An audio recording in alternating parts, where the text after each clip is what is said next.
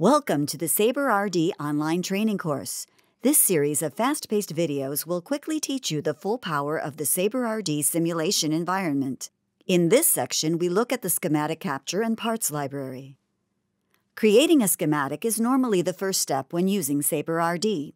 Its primary function is to diagram which models are to be simulated, how they are connected, and what the property values are for each of these models. We'll illustrate the key concepts of the SaberRD schematic capture by constructing a simple voltage divider circuit. Beginning with the Start Page window, New Design is selected. The directory for the files is set by browsing, and the design name Divider is chosen. A blank canvas is created. The Libraries and Properties windows need to be visible. This is done by navigating to the View tab and the Tools pull-down. All circuits in SaberRD must have a ground. Navigating to the Domain References library, the symbol, simply called ground, is selected. Holding down the left-hand mouse button and dragging places the symbol onto the canvas. The next symbol to place is a resistor. This time, the search utility is used to locate the symbol.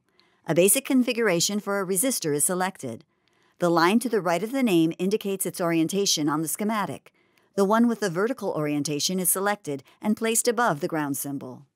One end of the resistor is connected to ground by first clicking on the square box and immediately releasing. Moving the cursor rubber bands a wire. When the wire is correctly over the ground symbol connection, it highlights. Clicking and releasing again makes the square disappear, indicating a successful connection. The schematic is now comprised of three elements: the ground, a resistor, and the wire between them. As the cursor rolls over each element, the element turns red, indicating it is targeted to be selected. Clicking on an element selects it, and its color turns green. Selecting the resistor enables more precise placement directly over the ground symbol. Hovering over an element and pressing the right-hand mouse button brings up a local menu, enabling other actions such as rotating and flipping.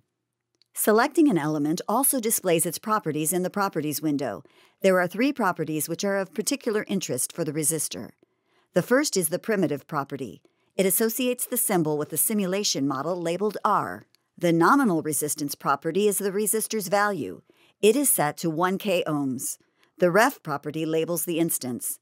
For this schematic, it will be changed to R2, and its visibility is changed so the value is displayed on the schematic. Clicking on the individual labels enables them to be moved to improve the aesthetics of the schematic.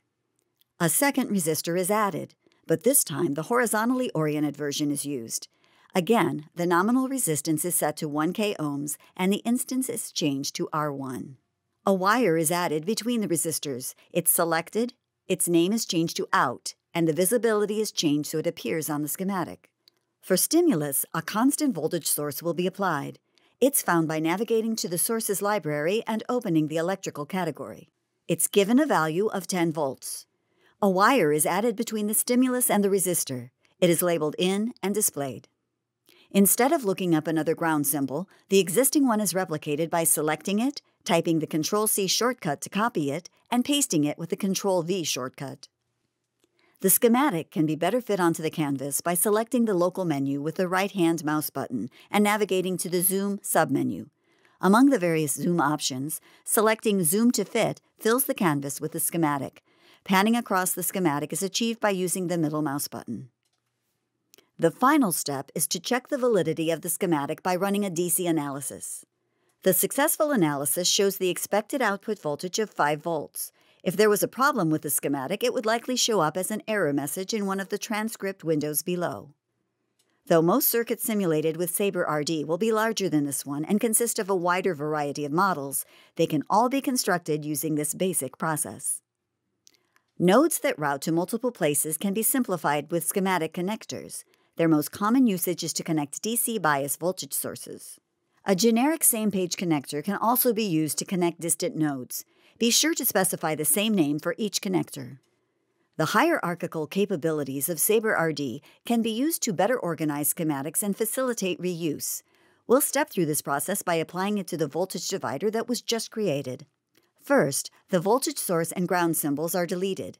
A hierarchical analog connector is added to each node and correspondingly named. The nominal values for the resistors are changed to variables. The schematic is saved. The local menu is accessed to automatically create a hierarchical symbol. The reference node is moved to the bottom and the symbol is saved. 2 new parameters are added to the symbol, corresponding to the variables that were added to the 2 resistors in the schematic. This will enable parameter access from the top level, making it easy to change values when using multiple instances of the divider subcircuit. A new top-level circuit is created to test the divider subcircuit.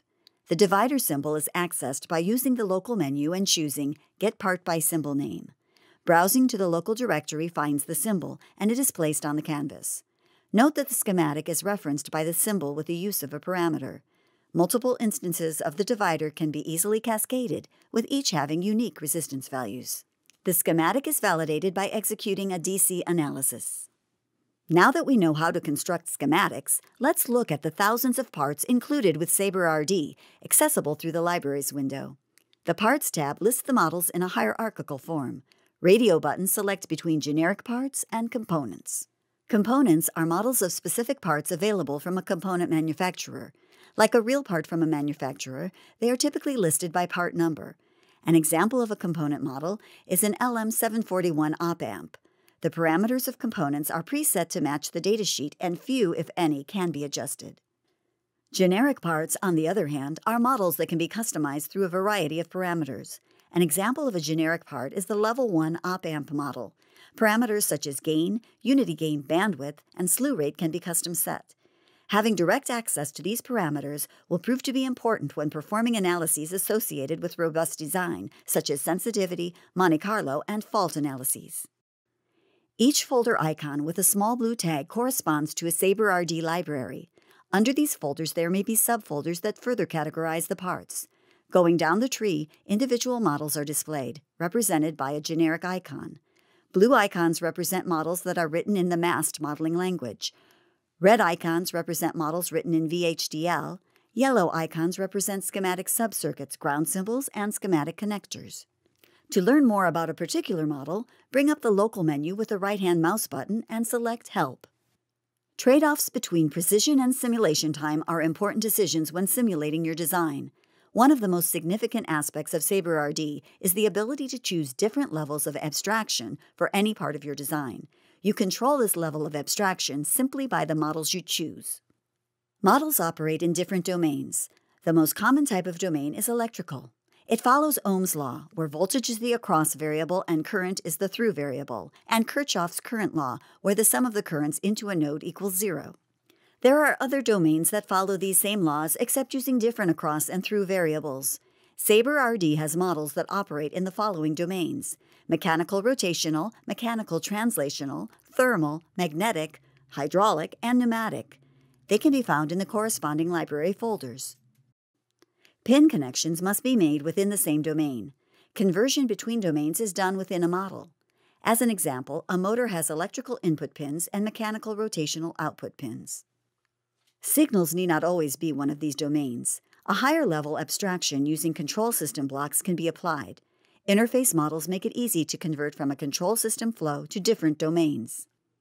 SaberRD can concurrently simulate both analog and digital. The digital library consists of primitive gates and other functions. Those that are written with SaberRD's MAST modeling language use a 4-valued digital logic. SaberRD also supports VHDL logic, which typically uses 9-valued digital logic. There are a variety of models that convert between analog and digital, including comparators, switches, A to D converters, and D to A converters. This concludes this section of the SaberRD online training course. To download a free student version of SaberRD, go to the Synopsys website. To further your understanding of this material, go through the lab exercises found at the link listed in the description of this video.